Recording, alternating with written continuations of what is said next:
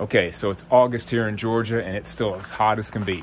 So we're gonna talk about some products, tips, and DIY projects that you can do that are gonna keep you feeling cool. So stick around.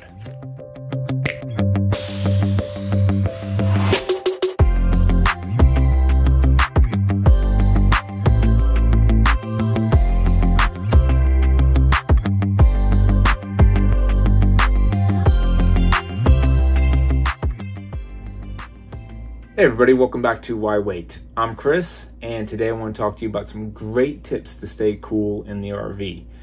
Now it's August, we're in Georgia, it's still hot, 90-degree days. I know summer's coming to an end, but if you live in Florida, Texas, some other parts of the country, the deep south, the heat's not going anywhere. And if you live in an RV, or if you're still camping a lot, well, we know these things get hot. So I want to touch base on some products we use, some tips, and even some DIY projects that we've done and things we've learned over almost 4 years of full-time RV living to help keep the RV cool. So let's go ahead and just jump right into it. And the first thing we're just going to simply talk about are some tips to try to stay cool in the RV. Okay, first things first, some tips. Number one, use your awnings to provide some shade. And I'm not talking about just sitting outside providing shade, but as you can see, when we have our awnings out, it provides tons of shade on the side of the camper, and that just keeps that sun from beating down on the wall of the camper, heating things up. We notice a big difference when we're able to have both of our awnings out, and it provides shade when the sun is on that side of the camper, how much less our AC is kicking on and running. Now on extreme windy days, like when we're down in Texas, we really just can't put the awnings out that much because the wind will just absolutely destroy these things. They're really not made for windy conditions. You even have to be careful in the rain. Make sure you keep them on a slant. But we love the awnings, and anytime we can, we like to keep them out. It provides tons of shade and just helps keep the camper a lot cooler. And while we're on the subjects of awnings, another great product that we've recently been using is the RV awning shade kit from Camco. Pretty easy install with these. The hardest part is just kind of getting to it. If you have an actual, A-frame ladder, that's the best, a real tall one. We have the collapsible ladder, which you really don't want to put against this because this is kind of going to move. You could probably do it. So here I am, I back the truck up, have the ladder in the truck. You could get on top of the cab of your truck, feel comfortable doing that. You could possibly move your picnic table around. So we have this little step ladder, and we're going to get up here. And you have to open this up, and there's a third groove. You have a groove for your awning, you have a groove for accessories, and you have a groove for the light and ours. And you have to get the groove to slide these into, lined up with a special little opening up here, and I'll show you that. I'll get the camera up here and show you more on that. This is the perfect time of day. These are much needed right about now. Yeah, I should have put this up this morning. Yeah, don't wait till it's 100 degrees. If you don't want to use it, you can actually kind of slide it just like a curtain all the way to one side or the other. It's also going to be able to roll up with the awning as well. These things work great. We just let them hang right there. It just provides extra shade, a little bit of privacy. We don't keep them staked to the ground because we do put the awnings in and out so much. I'm sure if we stake them into the ground, they'd be pretty safe during most windstorms and stuff like that, but we just don't like to take the chance. And not only that, but our awning is actually mounted really high in the camper, all the way up on our gutter. I've seen some RVs where they're lower, and I've also seen some awnings where they pitch is a little bit different. It comes down closer to the ground. We would need some extremely long bungees if we wanted to stake it into the ground. So we just opted not to do that, but the great thing with it is now we can just roll it up real quick. They just roll right into your awning. Just make sure they're spaced out nice and flat when doing so, and they've been great just to provide some more shade, and you can't beat that. Let's stick with the outside of the camper and a few things you can do and some quick tips. Another thing is just keep your basement storage doors closed when you're not using them. I'm kind of bad about this. I know a lot of times I'll usually have all my bottom basement storage doors wide open, left open all day, and you're just letting tons of heat come in there that's going to seep into the RV. I can totally tell on the days where I actually keep them closed and I open that door how much cooler it is in there versus when I leave them open and the sun's just beating in there and heating up the camper from underneath. So whenever possible, keep those basement storage doors closed. Now let's jump on top of the camper and a few things you can do up here. We have the Max Air vent covers. This is great because it's going to provide some more shade on your vent covers. Also, as you can see on our shower skylight, we opted for the smoke haze color You don't want to get the clear one. If you get the clear one for your shower, it will provide more light, but it's going to provide a lot more heat inside there too. We also have these smoky tent shade vent covers as well. So all these vent covers are just going to reduce the amount of sunlight coming into your RV. And now while we're up here, let's talk about the AC units. And the biggest thing you can do is keep your AC unit serviced, cleaned, and working properly. Now, I'm not going to get into it too much today. You want to clean your condenser coils. You want to clean your evaporator coils. You want to go inside and make sure your filters are very clean. We vacuum these all the time. Keep everything nice, clean, maintained. We have a whole video, and I'll put a link to that right over here. Also in the video description, we'll have links and references to other videos that I mentioned. And in that video, we talk all about how to service your ACs. We do it once a year in springtime before we really start using them. How we keep everything cleaned, how we check on them, because that's the lifeblood of your camper to keep it cool, are these AC units. Now, while we're on the subject of AC units, let's talk about a DIY project I did that just totally increases the amount of airflow that is going to get to your vents if you have a duct system. This is probably the best tip and the best thing you can do to keep your camper cooler, faster. What you're basically essentially doing is reducing the plenum space up inside the AC. So instead of that air just kind of circling around and wheezing into the duct system, this modification is going to force that air right down into the ducts quicker, faster, where it needs to be to get it going. And it's going to increase the output of the air that comes out of all of your little ducts throughout your camper. And that is huge. I cannot stress this enough. This modification has been awesome. So many people have done this. Everybody's been extremely pleased and happy with it. And I'm telling you, if you want to get the camper cooler, you want to get that air to where it needs to go. And this way, your RV is going to stay cooler and the AC is not going to be turning on as much, and also decreasing your bill.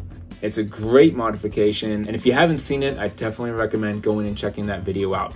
It's simple, costs you about $10, and you just can't beat the results. And as always, guys, if you like the video, don't forget to hit that thumbs up. If you haven't subscribed, please think about doing so. We have lots of videos on RV modifications, DIY projects, storage, organizing, as well as our travels. So if you're into any of that, you might like our channel, hit that subscribe button, helps us out, we appreciate it. Okay, another little item that we like to use are these Camco reflective pillows for your skylights. We like to put these up in the skylights when we're in really hot areas like Nevada for the summertime. These things are great. They essentially have the reflectix on one side of the pillow. You just shove them right up into your vent area. It's going to reflect that sun right back out. And they have them in black and white. It's going to keep that camper cool. It's going to reduce how much sunlight and heat can come into it. So these Camco reflective pillows can just be really effective at keeping that heat from just pouring into the skylights. We have 3 vents in our RV. We love to use it in the loft area above the mid bunk. Just pop it right up in there, and it's just going to keep that area a lot cooler. So speaking of mid bunks, if you guys have a mid bunk, there's a few modifications that you can do, maybe even on some of the bunkhouses. As you can see in our mid bunk, it only has 1 AC vent. And obviously this is a slide out, so you don't have as much insulation in the roof right here. It gets really hot in here. So what I did was I opened up a piece in our loft, and I found out that there was actually no ductwork in there. I added ductwork, and I added a fan that's going to pull the air into the mid bunk.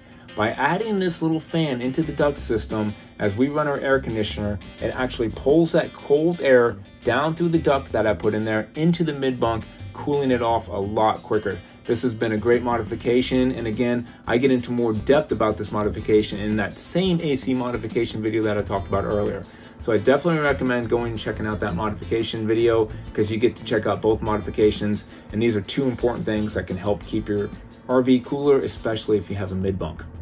And then another thing we did, as you can see right here, this is actually a vent that goes into the basement. It's basically the heat return for the furnace. Now in the summertime, you can just feel the hot air coming in from the basement right through that vent.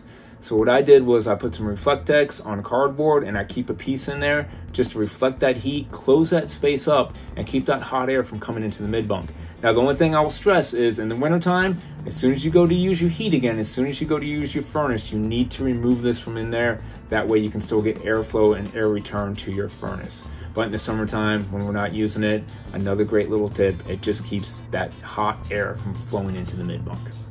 And since we just brought up reflectix, Let's talk about it. Reflectex is great. We use it all over the place. The biggest use that you're going to see most people using this is in the windows. Now, I'll tell you right now, we're not big fans of using it in the windows, but it's very easy. You can cut out the shape of your window. You can usually just force fit it right in there. It usually holds by itself, or maybe just a little Scotch tape, and that will greatly reduce the heat coming into your camper. For us, we just don't want to live in a cave all summer. We love the natural light. We love having the windows open. We love seeing what's going on outside. But if that's not a concern and you just can't keep the RV cool, putting Reflectex up in all your windows is going to greatly insulate and keep that heat from coming in. So I highly recommend it. We don't do it, but it's something tons of people do. It seems to be really effective.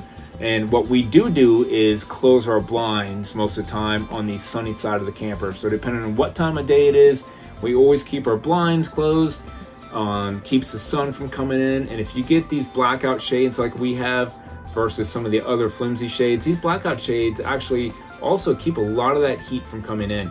We notice as soon as you pop these open, you feel that sun, you feel that heat coming in. So that is something we do, but we do like the natural light coming in, and we try to only close the shades where the sun is really beating in on the windows at that time of day. We also use our Reflectex inside some cabinets, pantry, and places like that, especially on our main kitchen slide out. Any of the slide outs, again, those walls are not going to be as well insulated as usually your exterior walls. So our pantry sits in a slide out. So we have Reflectex going from top to bottom all along that back wall. We have it in the cabinet over the microwave, which gets really hot. We also keep it underneath the bed. As soon as you open the bed, we like to keep that whole floor area with the Reflectex in there. Some people like to keep the Reflectex in the front cap to reduce the heat on those front caps that can get really hot. Again, they're insulated okay, but anywhere you can sometimes put Reflectex or hide it, it's just gonna reduce the amount of heat that comes in. It's nothing that's gonna be super effective. It's just like, oh my gosh, this is amazing. But it's definitely gonna help out and just help out with the insulation just a little bit, and every little bit helps. So I just mentioned these slide outs. Something else we do is we like to put foam backer rod underneath our big slide outs, and that's gonna also keep any kind of heat from just coming in underneath there or around the sides. This is also an effective method for the wintertime to keep those cold breezes from coming in. Now, if you have some of the bigger slide outs where you have the gap underneath them, I recommend getting like a 3/4 inch or an inch or even bigger if you can find it, foam backer rod. And it's just real cheap stuff you can find in Lowe's, Home Depot, you can get it on Amazon. I'll have links down in the video description below of anything we talk about today, by the way, as well. But what this does is not only is it effective for protecting your slide outs from rocks, Legos, and things like that going underneath, which can damage when you go to bring your slides in, but it also just keeps that extra little bit of heat or draft from getting in your camper. And we have a whole video on that project as well. Put a link up to it and you can go check out that when you're done watching here. And the last thing I want to touch base on to try to keep cool in the summertime and reduce the heat in your RV is cooking and how you cook. The propane ovens and stoves can really heat up the RV really fast. So we like to use the Blackstone grill as much as we can, cook outside. If not, we love using our Instapot. That's another great way to reduce the heat, not use that propane oven, which is gonna make the RV so hot. Microwaves, and we also like to use our toaster oven or / air fryer. It's been great. It has a lot of different mods on it for cooking different ways, and it just doesn't heat the camper up nearly as hot as that propane oven does. Cooking outside, Instant Pots, microwaves, air fryers, these are all great ways to just reduce that oven heat that you're gonna get from cooking. Now, if you guys have any more tips that we didn't talk about or anything you can think about to try to stay cool, hey, comment down below, let us know. Love hearing about it, love hearing what you guys do, modifications, products, anything to stay cooler in these RVs, because we know that's a challenge, especially if you live in full-time in them like we do. So hey, hit me up down below. I'd be curious to see what you guys do to try to stay cool as well. And that's it, guys. I hope some of these tips, products, and DIY projects will help keep you cool in your RVs over the summer. As always, we appreciate you watching. Get out there, start your full-time RV adventure, because why wait? We'll see you guys next time.